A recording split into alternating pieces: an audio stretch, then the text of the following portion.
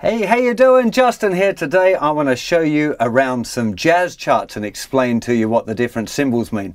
So let's get to a close-up and we'll just get stuck straight in. So the tune that I'm going to take you through first of all is one of my favourites. It's called Alice in Wonderland. Beautiful tune. This makes a really nice chord melody. Great song. So the things that you want to watch out for when you first get a chart, first thing is probably the time signature.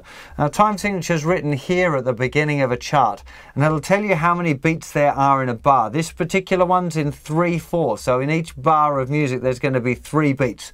More common in pop and blues and stuff is 4/4, so 4 beats in the bar, but you might also see stuff like 6/8 or 12/8, or in more complicated fusion stuff you might see even weirder combinations. If you want some more information on time signatures, go and look it up on my website. So that's the first thing, it's very, very important. Second thing is tempo. This one here's got an indication, it says medium tempo. Now medium is definitely subjective. Medium could be anything depending on whether you really like fast music or slow music. So I would recommend that you make sure you listen to the songs, at least a few different versions of every song before you start trying to learn it. Very often in the real book you'll have a version. Now this one here's down the bottom's got Bill Evans' Sunday at the Village Vanguard, which is a fantastic jazz record that I would strongly recommend that you get anyway. But you'll often find that that's probably the version that they transcribed this off to write it out. So it's probably likely that the melody is going to be very similar to that Bill Evans version there. So sometimes they'll have a few different versions that are check out written at the bottom of the chart there. So that's a pretty big deal. Yeah, it's finding out the tempo. The next thing that you would look at would probably be the key signature. Now, it's normally written here just before the time signature, but this particular Alice in Wonderland's in the key of C, so we don't have a key signature. So if I just get this other chart up here, this is a song called Blue Bossa, another very common jazz song. You'll see here right at the beginning, after there's a treble clef first of all, and then you'll find that 3 flats, which is telling us what key we're in. That's saying that we're in the key of E flat. If you're not familiar with your key signatures, you're going to need to learn that if you're getting into jazz, because you can't read the melody unless you know the key signature. Again, you probably want to check out my ebook called Practical Music Theory, available on the website. If you don't understand your keys and key signatures, you're going to have to check that out if you're going to get into jazz. So that's a key signature. So back to Alice in Wonderland. Let's just talk a little bit about some of the other things that you've seen here. So we've got the title, we've got the speed of the tune. Up here normally we'll have who wrote the song, okay, the names of the composers of the songs. Now the first symbol that you're going to see is this little kind of thick line, thin line, little ears and 2 dots. Now they don't normally have the little ears if it's a normal conventional printed sheet music. Handwritten charts will often have that. That's the repeat sign. And so if we continue to scan through the music, we're playing along like this, we're playing along like this, playing along like this, we get to this, oh, what's this funny 1 here? Okay, so this kind of thing it's called a first time bar, and you can think of it like a gate that only lets you in the first time. Okay, it's a gate that only lets you in the first time you come to it. So as you're playing along the music, you come to it and you go, oh, it's the first time. It goes, is it the first time you've been here? And you go, yep. So you keep going, oh, and then you hit this repeat sign. Now this is a repeat sign as well. Looks very similar to that one that we had up there, except the eyes, the 2 dots are pointing back the other way. So when you get to that repeat sign, you go back until you find the opposite eyes, okay, and you'd play from there. So for this song, you'd play through here, through the second line, through the third line, you come to the gate and go, yeah, it's my first time here. You get to the repeat, you go back to the repeat. Then you play through, and then the next time you come through, you reach the first time bar, the first gate, and it won't let you in because you've already been there, because that was for the first time. So you jump over that and you'll play the second time bar, and you'll play that, and then you'll continue your way through the rest of the time, the rest of the chart. So it's very important you get this first time and second time bar. Very, very common thing in jazz, right? So just think of it like a gate, like that's the first time, and you're allowed to play it if it's the first time. And there'll nearly always be always be a repeat there.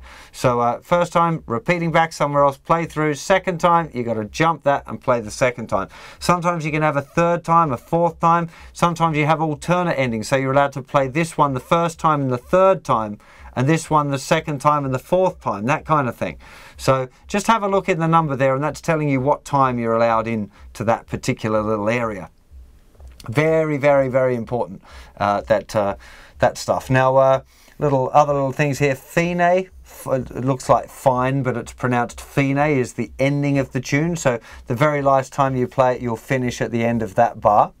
Now I'm going to put up another chart for you to have a little look at the this DSL Coda thing, which is another very important thing to look at when you're learning your jazz charts.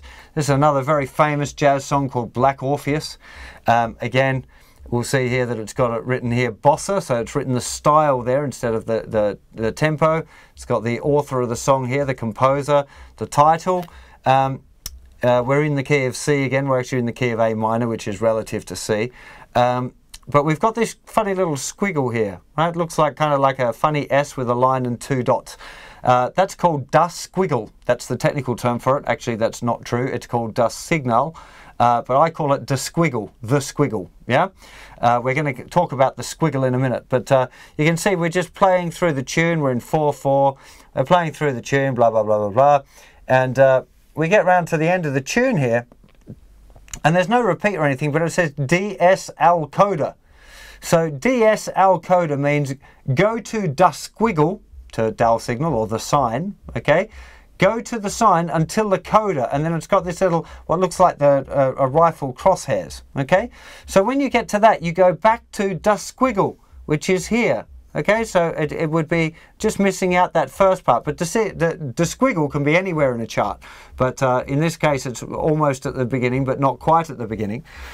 So when you get to the squiggle there, you play through. But this second time, when you're playing through, you get here, when you hit this crosshairs here, right? So we're going to miss out that last bar. You would jump to this crosshair. Okay, and you would play that ending. The coda is kind of like the ending or an extra bit added to the song. Okay, so here it's saying go to this DSL coda, go to the squiggle until the crosshairs. So at that point you finish the tune, you go back to the squiggle, you play through until you get to the crosshairs, in which case you jump to the other crosshairs, which will be written just underneath. It's never written anywhere else, or maybe it could be on the next page, but wherever the next little gun sight is. And then you would play that last little part there, and you've got a fine at the end.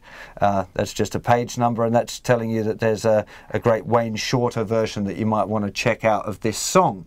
So that's explaining that DSL coda. Now I just pulled up this other chart as well, just to give you an idea of the kind of dodgy looking charts that you'll see sometimes, and it's got a few other things that are worth having a look at as well. So we've got the first thing to notice is there's some kind of random lines going on down the side of the page, which makes it pretty hard to read.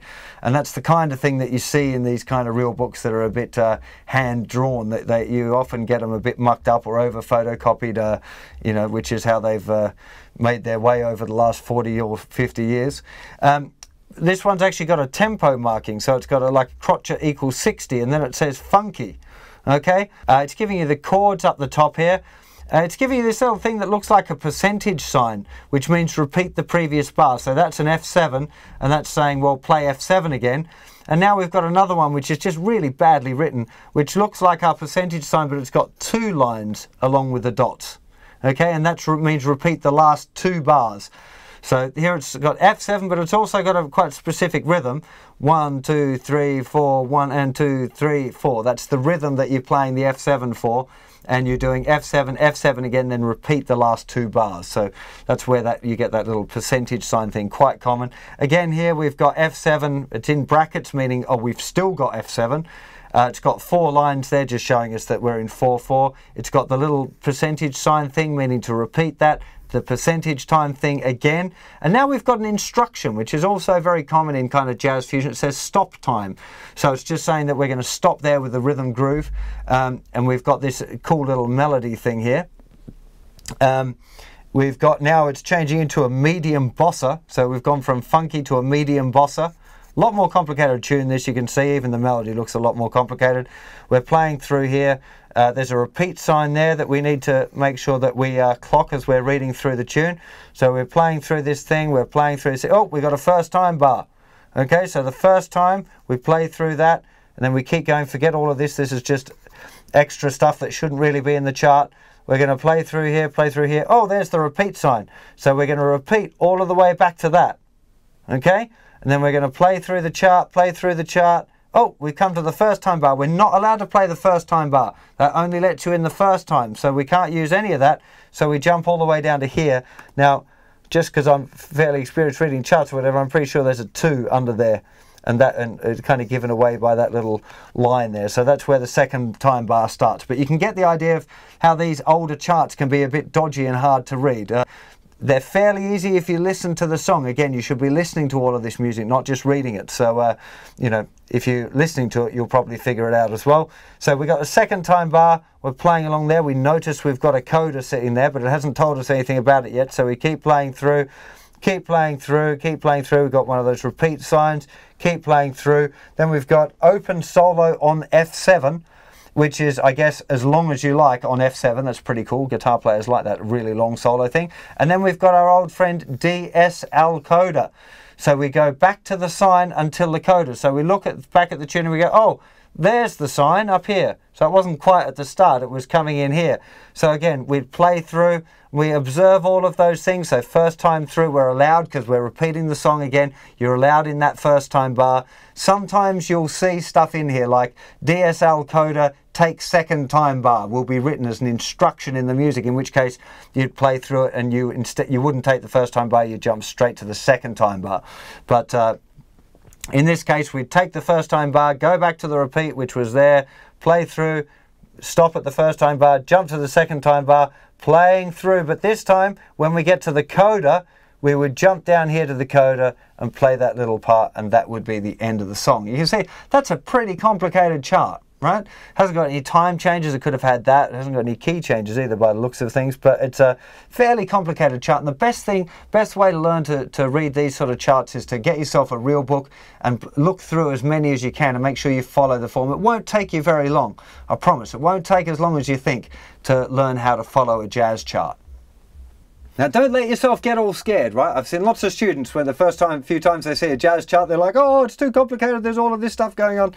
It's not complicated. It just takes a little bit of getting used to. And the best way to do it is get yourself a real book and just open it up and have a look at a tune and follow the form through. Okay? Get used to looking at where those repeat signs are, what they look like. You know, if you've got yourself the new real book, that branded one, then it's typeset and it's a lot better written. It's clearer. The structures are a lot easier to read than those charts I was just showing you there. They're from the original real book, which is, you know, very sloppily written. You know, it's a classic. A lot of people like it, but it's, you know, it can be difficult to follow some of those songs. So, you know, as I've mentioned in previous videos, I'd recommend that you get the old real book and the new real book so that you've got the best of both worlds. That would be my recommendation. I do really recommend that you get the actual books themselves, because, you know, going through and writing out in your forms, and later on when we get into this harmonic analysis, it's a really good idea to have it with you. And if you get into the loose pieces of paper, they're easy to lose. And there's something special about the books. You know, I love that I've got all my old books where I was learning